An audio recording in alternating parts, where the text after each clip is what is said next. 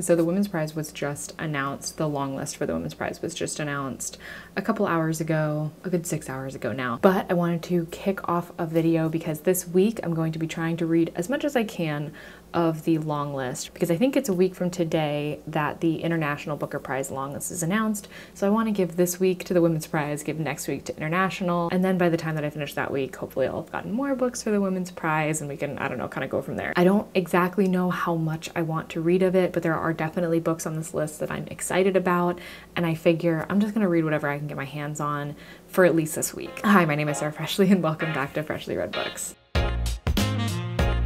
So I did my reaction to the list, which is up on my channel if you haven't seen it, but just to quickly go through the books I'm the most excited about. So it turned out that I picked like basically all the books that sounded a little weird, a little different. So I went with Cursed Bread because that was about like a town dying mysteriously, or people in a town dying mysteriously. I'm a Fan, which was about like social media and obsession, and I'm a little bit worried that it's going to go the way of No One Is Talking About This, which I really didn't like as a book, but I have hope for it. Pod, which is about dolphins and like traversing the sea, which reminds me a lot of the other book that I'm reading right now, which is Remarkably Bright Creatures, which part of that is in the perspective of an octopus. I also have to read that this week. I was really hoping that it was going to be on the long list so it would fit into this, but it's not. But I am meeting up with some friends to talk about it on Sunday, so I'm reading that one in this video, so that's kind of just like an additional. It was eligible for the Women's Prize, but it's not on the long list, but I'm gonna talk about it, so I hope you don't mind. I'm like a quarter of the way through, so, and it's going by so quickly, so I think that I'll be able to finish that easy. Then we have the Bandit Queens, which I just wrote down Murder Husbands. So I don't know what that is. I know I really liked the sound of it. And then Children of Paradise, which had something about, I think the word she used was hallucinatory read that's set in an old crumbling cinema, which sounds so good. However, even though those are the things that I want to read, that doesn't necessarily mean that I can read them right now. Two of them, Cursed Bread and I'm a Fan, aren't out in the US and won't be out for quite a while. And then there's a lot of books that like aren't available at my library or on Scribd, so I think I'm gonna have to like order them or like actually purchase them if I want to read them. But I want to focus at the moment on the books that I do have access to. So right now the book that I could get immediately was Homesick by Jennifer Croft, which is great because I am actually interested in that. I read Books of Jacob, which she translated for Olga Tokarczuk into English, but I've never read, I think this might be her first book. So I'm happy that that's one of, also I think it's like one of the shorter ones, so I feel like that is conducive. So the ebook of it is on Scribd, so I think that I'll start there. And then there's two books that are coming to Scribd in 3 days on March 10th as audiobooks. And one of those is Demon Copperhead, which is great, and the other one is Stone Blind, which I'm also kind of interested in despite the fact that it's a Greek mythology thing, which is typically something that I don't like in books. Mythic books in general I have a hard time with, and then specifically Greek mythology, I think I just know it too well at this point. But it being a Medusa thing, I feel like I do have kind of like a soft spot for Medusa, ironically, because the whole stone thing. But I think that that's why I'm a little bit intrigued by it. Anyways, I'm so excited. I'm so excited for book awards. I just love it. It's just so fun to have like so many people reading the same books at once. What a wonderful time to be a reader, am I right? Okay, so my hair is obviously very wet because I just took a shower, but it's the next day. Today was a decent enough day. It's been a pretty crazy work week because we had a major announcement earlier this week about a like huge reorg of our teams, but it went all right overall as a work day. And then I went to Run Club after work, which I do every Wednesday, which is basically this run club that meets up in a local pub. So I walk there after work and oh, it's a beautiful sunset today. And then I usually stop by the little library that is near there and drop off a book or two. And I thought in the spirit of this video, I would take two that had been nominated for prizes, both a Booker Prize, but one was international, one was regular. One of them I really liked and one of them I really didn't. But yeah, we all meet up at a pub and then we run a 5K and then sometimes hang out afterwards. There's like a music bingo that happens, but today I just came right home afterwards and took a shower, which is, that brings you up to now. Reading update. So I started reading Homesick by Jennifer Croft. I am 100 pages in at this point, which is pretty good. It's only 250 pages long, so I'm hoping I can finish tomorrow, and then that way I'm ready on the 10th when those 2 audiobooks come to Scribd. But as far as I'm feeling about Homesick, it's a very quick read. There are a lot of like pictures in it that are supposed to be, I think, photography that Amy, one of the sisters, is taking. So it's kind of told from her perspective, and it's about these 2 sisters, Amy and Zoe. And Zoe has a few health problems. I don't tend to like books that are set from a child's perspective, even if it's not in first person. A lot of times when they are, there's like stylistic choices that make it sound a little bit more like a child's thoughts and observations. But I do think that for a book like that, Jennifer Croft is doing a really good job, because I, somebody who doesn't really like that kind of thing, am finding myself enjoying reading this book. So I feel like that's got to say something good, right? The pictures are kind of, I don't quite understand why some of them were chosen, because they don't seem to match. She talks about taking pictures like in the story, but the photos that we get don't seem to match up too well, but maybe that's on purpose. Like, maybe that would draw too much attention away from what's actually happening if you were just trying to be like, oh, what image is that? And like looking at the pictures. Also, the writing is a little bit like choppier. I think that's because it's from a child's perspective. I'm hoping that as she ages, the style will age as well, the style of the writing. I think that it has already, because she has grown up a fair bit since the beginning of the book, like to the point that I'm at now. Overall, I think the characters do stand out really well, especially Amy and Zoe. I think they're really like solidified in my brain, you know, who's who likes what, how they feel towards each other, all that kind of a thing.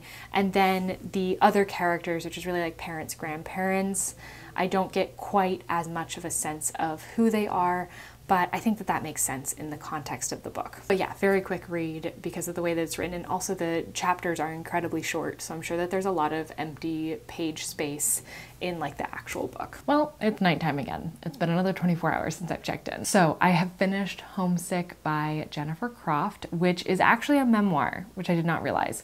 I mean, it's kind of like part memoir. So I guess she initially wrote it to be a novel, or started writing it to be a novel, and she started writing it in Spanish initially because she was living in Argentina at the time. She had like chosen the names and everything for the characters and all this, and then ended up deciding to make it basically be a memoir about herself. She's Amy, and her sister, who in real life is named Anne Marie, but in the story is called Zoe. So I don't know quite how much of it is true to life, but I assume a good deal for it to be called a memoir at all. But I don't know what the parameters are around that. And I think that that does add quite a bit to it. Hello. Hey, buddy. But I think one thing that I talked about yesterday was that I was kind of hoping that as Amy ages in the book, like her writing or the storytelling will also age up, will also progress, and it did. Definitely, like the style of it became a lot different as the story went on, and a lot more grown-up feeling, which was nice. I really enjoyed that aspect of it.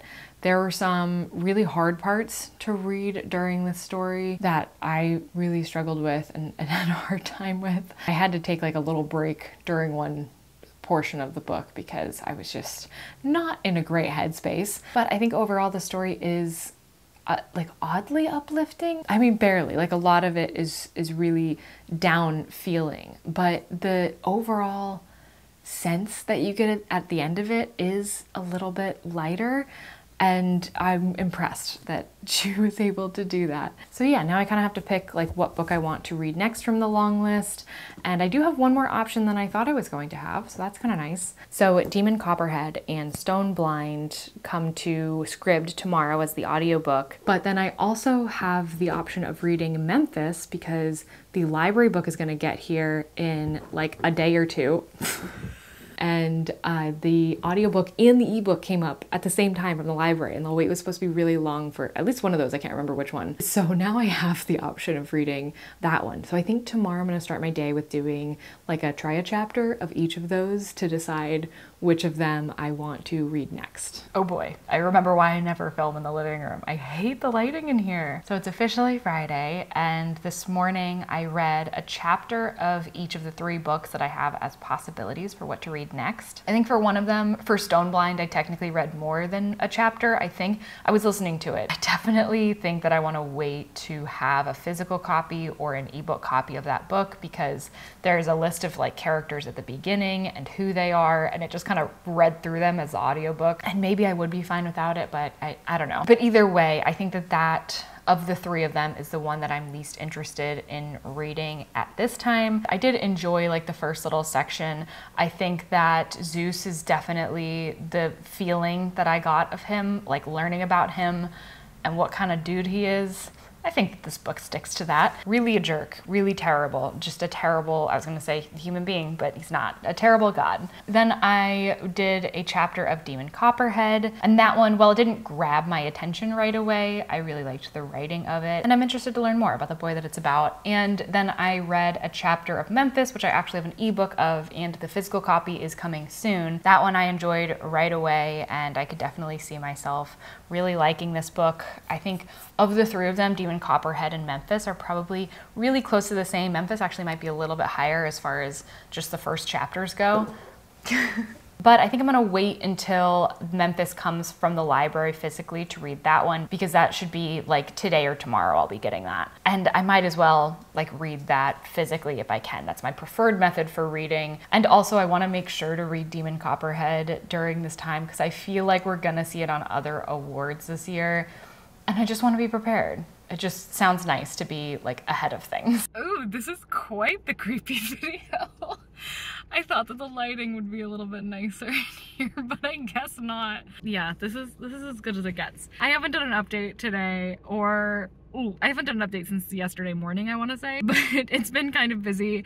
We had a family party get-together thing last night, and then today I was so tired for most of the day because of that. And then I had a 5K that I just did. I did read today, but not any of Demon Copperhead, my bad. I focused on, what is it called? Incredibly Bright Creatures? It's Remarkably Bright Creatures. So I finished that today because I am meeting up with a friend that actually was here. I was gonna give her the book back, but I'm just gonna give it to her tomorrow. But I'm meeting up with 3 other friends that have just read the book, and we were having kind of a mini book club as a extension of the larger book club, because she's moving to California in 2 weeks and she's not going to be here for the actual book club, and she really wanted to read this book and talk about it.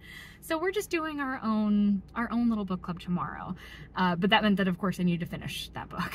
So my original goal was for that book to be on the Women's Prize long list, and then I could read it as a part of this and talk about it, but it wasn't, so it feels weird to talk about it, but I will, because why not? It is a book I read during this video. It was really good. It was really cute. I do think it makes sense that it wasn't on the long list. It was a little bit more cutesy than what I would expect to see on the Women's Prize long list.